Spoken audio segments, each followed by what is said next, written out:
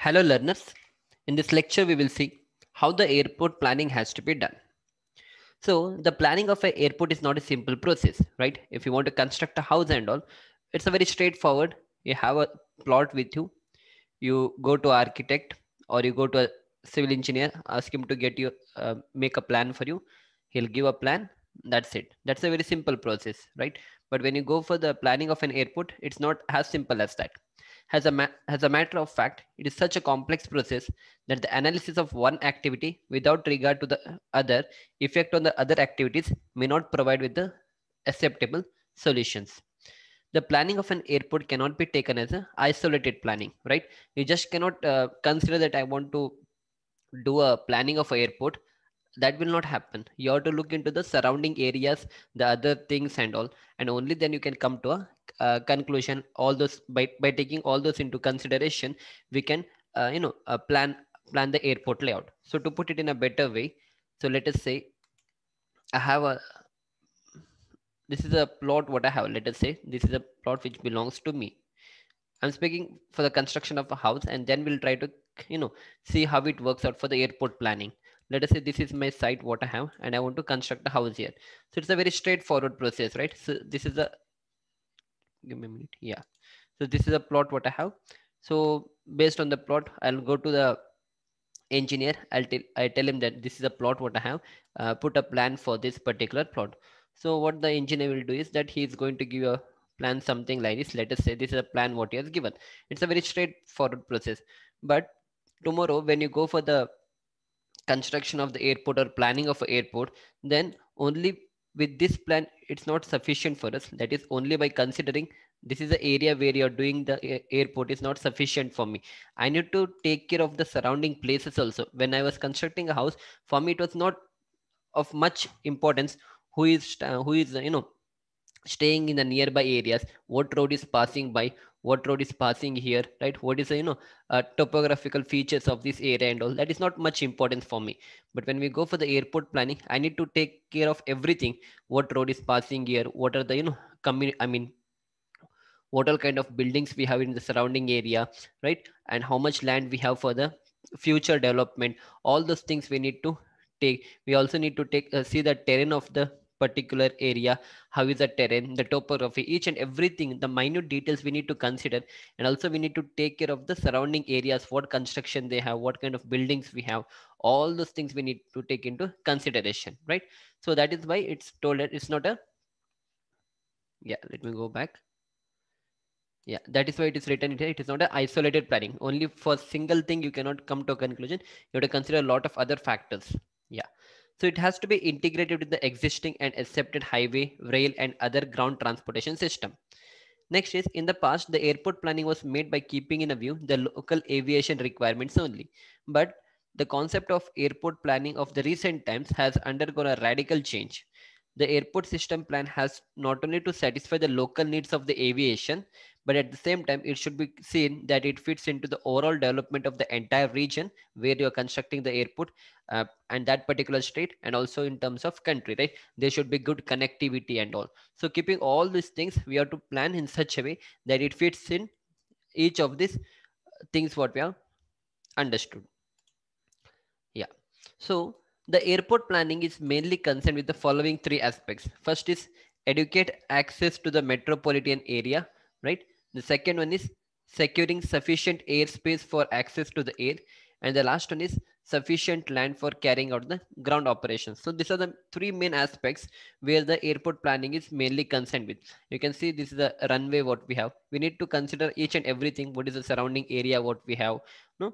And what all construction we have, and we have to also see that in future if I want to do the extension of this, whether I have any suitable place here or not, right? So that is what you mean by all the 3 points. That is educate access to the metropolitan area, securing sufficient airspace for access to the air, and sufficient land for carrying out the ground operations. Ground operation in the sense the takeoff, the landing, and all other the cargo activities or whatever activities you are supposed to do. You need to take care of all those things. Enough space should be there. Yeah. So following are the factors which influence the location of an airport. So there are few factors which influence the location of an airport. The first one is the future development. The second one is the availability of the utilities. Third is the development of the surrounding area. The fourth one is airport use. The fifth one is topography. The sixth one is accessibility to the community. The seventh one is presence to the other airports. The eighth one is obstructions. Ninth one is visibility. The 10th is the wind. And then we have economy of the construction.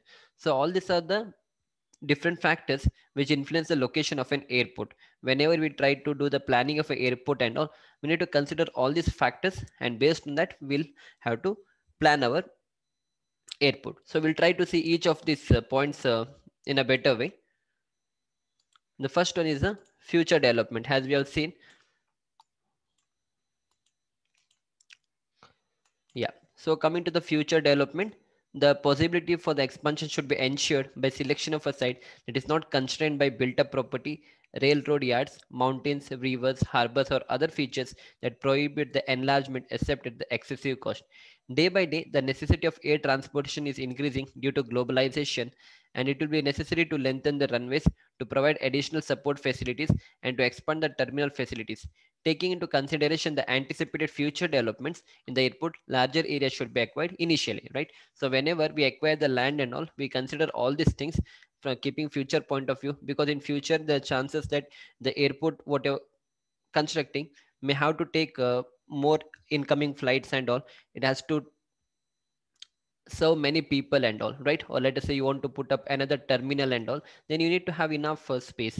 So that is why future development, keeping this in mind, we have to plan in such a way. The next one is the availability of the utilities. So the availability of the utilities such as the electric power, gas, telephone, water, sewers, and public transportation is an important factor to be investigated. If these utilities are not available, the cost of providing must be considered, right? Yeah. Next is the development of surrounding area. The proximity of the airport site to the residential areas, schools, and hospitals should be avoided whenever possible, right? Let us say this is a place where you are planning to put up an airport.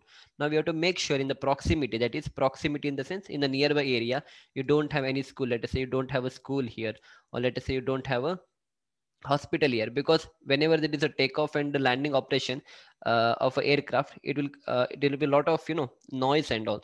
So people in the school and let us say in the hospital, they should not feel distressed because of all these things. So keeping all these things in mind, it is written here, the proximity of an airport site to the residential areas, the schools, the hospitals should be avoided whenever possible. Suitable zoning regulations should be imposed to control the use of land adjacent to the airport so that conflicts in the future are avoided, right? Or let us say you're done, let us say here the airport has been already done, but here there is one land here, and let us say someone wanted to construct a school or let other things. So even before, once you're done with all these things, you have to do the proper zoning of that. Zoning in the sense you have to tell from here, let us say up to 1 kilometer, let us say half a kilometer, no construction of school, hospitals, or residential areas should happen. So that is suitable zoning regulations have to be imposed, so that what will happen, this problem will not occur in future. Yeah. The next one what we have is the airport use. The selection of the site depends upon the use of airport, that is whether for a civilian or for the military operations. We have seen during the classification of the airport that we have civilian airport, we have military airport. In civilian we have the domestic, the internationals and all, right? So however, during the emergency, a civilian airport are taken over by the defense, that we know. During an emergency and all, whatever civilian airports we have, no, they are taken over by the defense in case of emergency landing and all. So this is the another point which we need to consider. Yeah. So the next is the topography. As I mentioned, the terrain should be relatively flat to avoid excessive grading cost. What do you mean by this? So whatever land we have, no, it has to be as far as possible, the terrain should be somewhere in this way, like it has to be flat. But if it's something in this way, the terrain, if the land is something in this way, then what will happen, the proper grading tomorrow, if before the start of the construction we need to properly level all this surface, then again what will happen, a lot of cost will go, because let us say somewhere you have to do cutting and all. Let us say land is something in this way, right, in this way. Okay, I'm drawing some random thing. So here there is a hill, right? So again, you need to do the cutting in this portion. Again, if there is a cut here, then you have to do the filling here. So you have to find one average size, and based on that, wherever there is a cutting, you have to do the cutting, and wherever there is a down, that is, you have to do the filling here. So if you get a land something like this, then again additional cost is involved here to get a level surface. Yeah. The next is the elevated sites are preferably to those in the lowlands because they're usually free from obstruction in the approach zone, less subjected to fog, erratic winds, and easy to drain. Right? If you have a elevated sites and all, then what will happen, whatever water will fall due to the rain and all, it will be easy to drain out. A valley however requires less grading, ground transportation system would be comparatively better. Yeah. Soil should be studied. Yeah, this is also very important. The soil should be studied and evaluated for the effect on grading, drainage, and pavement. The nature of the soil influences the cost of construction, right? Also we need to check the soil, whether the soil is good or not. Like in the geotechnical engineering, you have done the test on soil, like the permeability test, then vein shear test, and there are a lot other tests like the liquid limit, the plastic limit test, and all we have studied in geotechnical engineering lab. So all those tests you need to do on the soil so that you get an idea what kind of soil you have, and also what is the grading of a soil. I mean, what how is the permeability of the soil, whether it will allow the drainage to flow through that or not. How is that, whether it will retain the water through it or it will release the water through that. All those things have to be studied, but those things will be studied by the geotech consultants. Ideally, the site should have a sandy or gravelly soil that offers satisfactory foundation for the runway pavements without excessively thick subbase and costly sub-drainage system. Natural drainage is most desirable. The ability to dispose of storm water should be evaluated. So all these things you need to consider even before you start with the work. So that let us say you have put up a runway, okay, airport, and if the soil is not good and all, then during the rain, what will happen? The water will store here, right? So that should not happen. Again, it will be difficult for the aircraft to do the takeoff and the landing operation if there is a storage of water. So proper drainage has to be there so that the moment it starts to rain, within few minutes, the water should get drained and this area should be clean, right? So all these things depends on the soil conditions. So that has to be studied correctly. Yeah. Next is accessibility to the community. Accessibility to the community is essential to preserve the speed advantage of the air transportation. In general, accessibility is measured in time rather than distance. Sites near modern express in highways are to be sought, and those bounded by traffic congested streets avoided. On the other hand, the site should not be so remote from the community as to require excessive transportation time. The availability of the public transportation facilities such as bus, taxi, etc. may also improve the business potential at the airport. So as far as possible, you need to make sure it has good connectivity to the taxi, the buses and all. Next is the presence of other airports. The site should be selected at a considerable distance from the existing airport so that the aircraft landing in one airport does not interfere with the movement of aircraft at the other airport.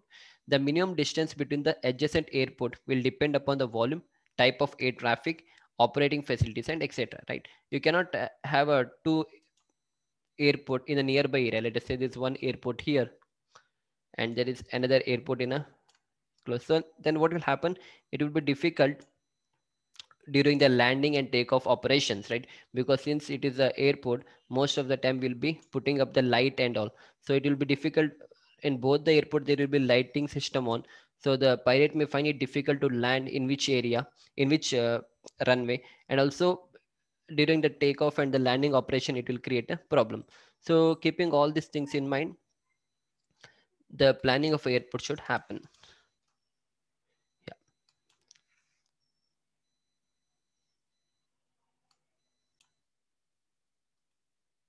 Yeah.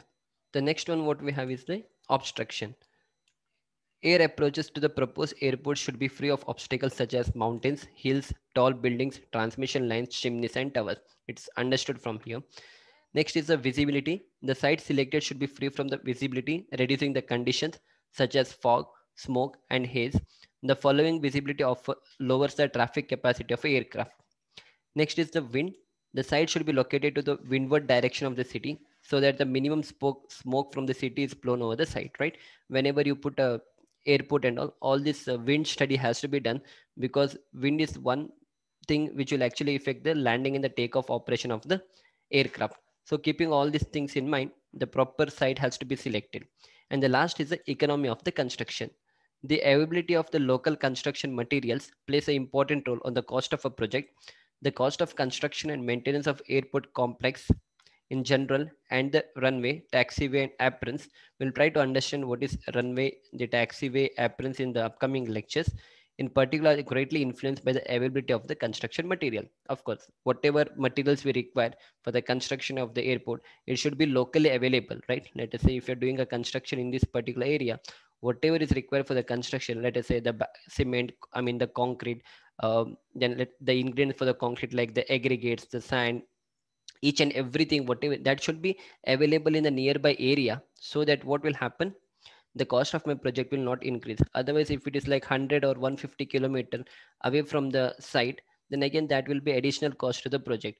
So all these things should be kept in mind, and based on that, the planning of a airport will be done. Yeah. So I hope you got an idea regarding how the planning of an airport should happen.